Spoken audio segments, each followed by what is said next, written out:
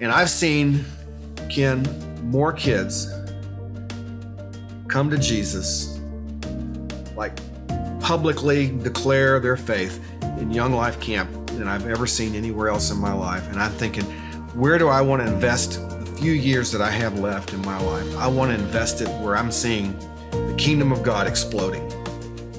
So we're in Longview, Texas. Where would a camp be located in? We only have region? one in Texas. It's called Lone Hollow, and it's down in the hill country, kind of, north of Kerrville.